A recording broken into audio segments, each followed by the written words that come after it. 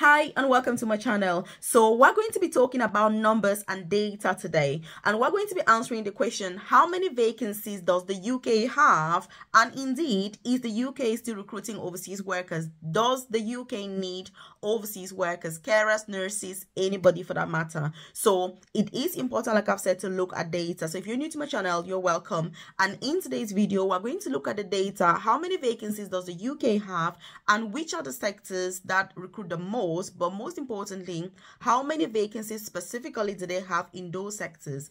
The reason why this information is important is because if I was looking for a job currently in the UK or anywhere for that matter, I'm somebody that I like data, I'll be looking at the number of vacancies, because the more vacancies there are in a particular sector, the higher the chances that you're going to succeed getting a job within that sector. And so it is not helpful when somebody's like, hey Melvis, this is my background, you know, I've got experience in this, I've studied this, I've done that. The truth is that no one cares. It's about the need of the country where you want to go. It's about the need within the country where you are. So if you're watching this, whether you're already in the UK or you're still out of this country, it's very important to get the data, the details, and the statistics. So if you haven't joined this family, obviously take this opportunity to hit the subscribe button so that you're the first person to be notified every single day when I drop a new video on here. One of the things that I do is that I'm very obsessed with data. I'm obsessed with information. I'm obsessed with looking at numbers to see what's going on here. What are the trends like? Are they going up? Are they coming down? And all of that. But before I get started, according to the Office for National Statistics, right now, the UK has almost 2 million vacancies when it comes to all the jobs. So the current vacancies that they have in all the different sectors, 2 million vacancies. And by the way, if you're not aware, I do have a free newsletter. I've dropped a link in the comment section below where I send information about free visa sponsorship opportunities in the UK directly to your inbox, career progression opportunities in the UK. You know, you want to progress to work for the NHS, get into healthcare, clinical, non-clinical jobs, you know, get to the NHS, like I've said, get apprenticeships so that you can earn money and you're being paid without paying any tuition fees, so you can progress in your career. I'm passionate about career progression. So check the comment section below and join. It won't take you 20 seconds. You simply drop your name and email and you're part of it. You're also going to find my contact details on there. So there's my WhatsApp number as well as my email address, so that if you want that one-to-one, individualized, tailored, and personalized guidance, then you can get in contact with me directly to discuss about your case and your specific circumstances. Because it's all good and fine to talk about all this data on YouTube, put all this information, but look, if you don't know where to start as a person, if you don't know how to sieve out from that noise of information to choose what is specific for your circumstances, it can be very challenging. In fact, all the information can very easily lead to overwhelm. And I do empathize with everybody that relies on YouTube for information, because there's a lot going on all the time, a lot of noise, and I mean, you need to be able to sieve out that information and pick what is best for you. And so that is what this channel is about, really. That is what this is about. So again, like I said, check the comment section below and join that newsletter or contact me if you need tailored information about your specific circumstances. It doesn't matter whether you're already in the UK or you're still out of this country. It really doesn't matter. So 2 million vacancies in all sectors across the UK. That is what the Office for National Statistics says. But let's get specifically within healthcare, looking at the highest number of vacancies that exist. Healthcare as an industry has the highest number of vacancies in the UK, with almost a quarter of these vacancies within healthcare.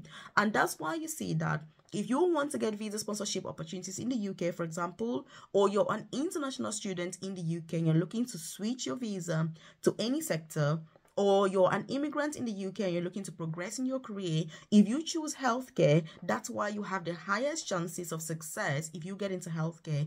That's because if healthcare has almost a quarter of all the vacancies in the UK, it means that you're more likely to have visa sponsorship within healthcare, but also you're far more likely to progress within healthcare. That's what it means. This doesn't mean that people don't get jobs in other sectors. They do, but obviously they have very, very few vacancies, which means out of thousands and thousands of people, only 1 or 2 people will get jobs in other sectors that are not healthcare. This is a reality on the ground, and this is because of the need. And that's why I always say that if you're somebody who is wise and somebody who is smart, you need to look at the data And that again is why when somebody joins my coaching program, for example, if you're not aware, by the way, I do have a private career coaching program. I've dropped a link in the description box below or the about section of this channel. If you're somebody that is keen and you want to check that out, I mean, you're welcome to do so.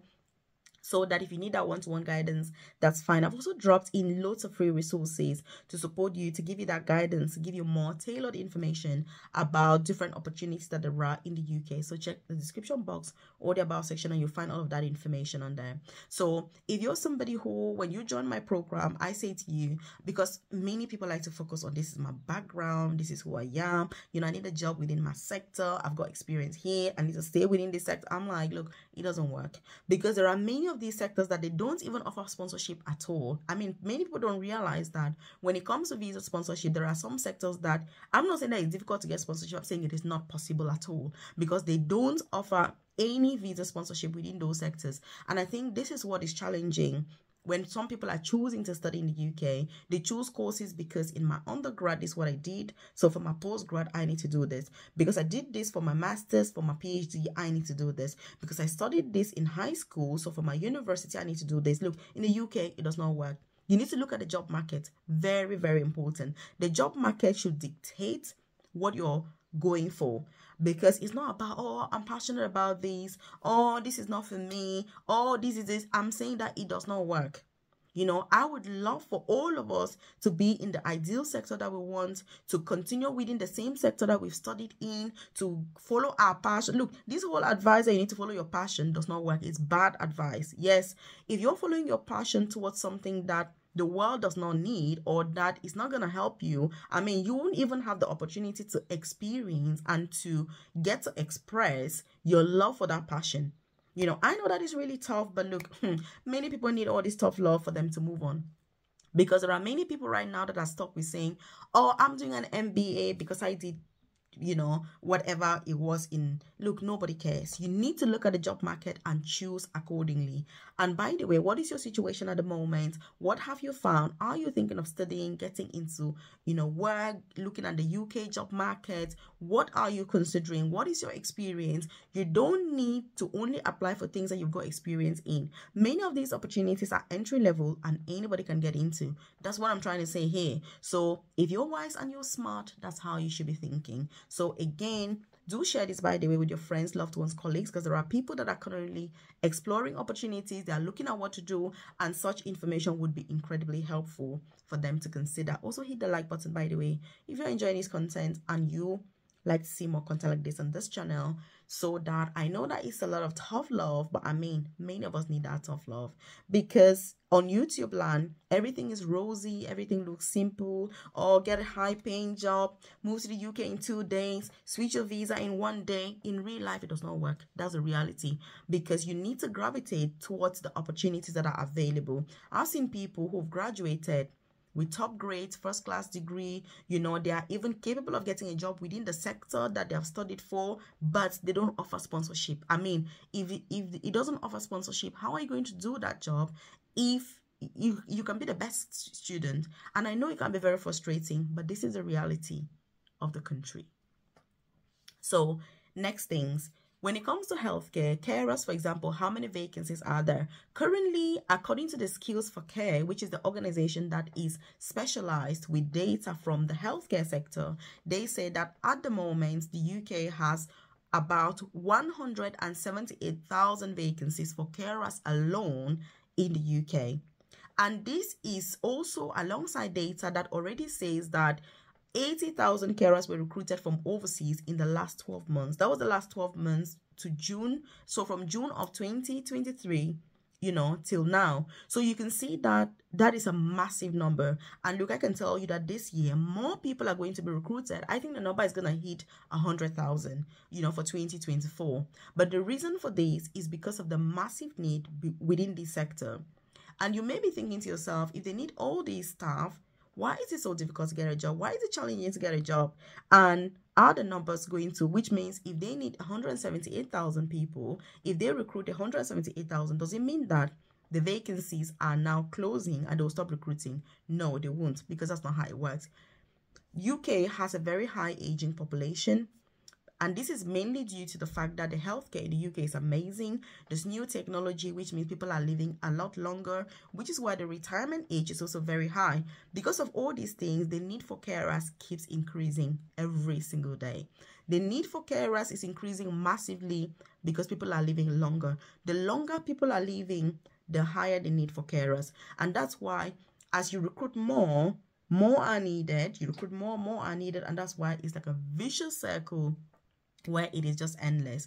There's also the thing about attrition. So as you're recruiting people don't stay in jobs forever. You know, people need to transition from, I don't know, primary care to secondary care, vice versa. People get into other sectors. People study to become nurses, obviously. As you know, an obvious path for carers is to get into nursing, whether it's also other non-clinical jobs, but there are lots of opportunities to pursue. And so this also means that there's a lot of mobility within the sector, and so people are not staying forever.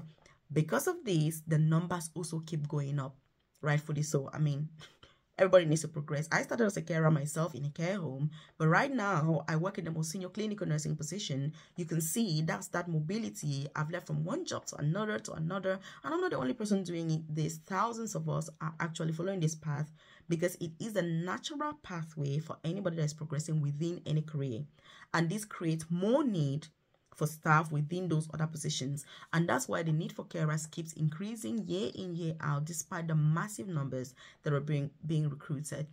Also, you know, the fact that, like I said before, technology has improved dramatically when it comes to healthcare. It means that healthcare facilities are people are able to live longer, you know, because the treatment options are there. People are better treated, you know, and all of that. So again, this increases life expectancy. And that's why when it comes to recruitment of carers, it's not going to be ending anytime soon because of the need. And that's why you see that there are all these other laws and immigration rules that are coming with carer jobs so that people can work more within that sector rather than being kind of scattered around within other industries as it is currently the case. So you need to look at data. Like I've said, you know, healthcare alone has 1/4 of all vacancies in the UK. Then all the other sectors have the other 75%. You know, looking at the NHS, for example, they currently have about 150,000 vacancies for the NHS alone. So again, this is massive. And when you look at the 150,000 vacancies, nurses make about 50,000 of those vacancies. So nurses, like, it is crazy. So nurses make about 35% of all vacancies within the NHS. And again, that's why the need for nurses is so high. And that's why literally every organization is desperate to have nurses to work with them. And that's why if you're a nurse, it's a lot easier to relocate and work in the UK, you know, than, you know, other jobs once you've obviously met the requirements. And that is also why the Nursing and Midwifery Council in the UK has introduced so many new pathways to work as a nurse in the UK, even if you don't have IELTS or OET and you trained overseas. So it's really for you as a candidate to explore those opportunities. I've shared detailed videos on here about some of these opportunities, carer jobs, you know, clinical, non-clinical healthcare jobs. How do you proceed? What do you need? And all of that. But like I said, if you need one-to-one tailored, individualized and personalized guidance for your specific circumstances, which is really what makes the massive difference, then check out my coaching program. You can find my contact details in the comment section below. There's my WhatsApp number as well as my email address. You can contact me directly so that I can support you. And like I always say, I don't like to sit here to pretend that this is an easy process. It is not easy, but it is worth the effort in the end. You know, it is a very challenging journey. It requires a lot of patience, a lot of determination. It requires a lot of stamina.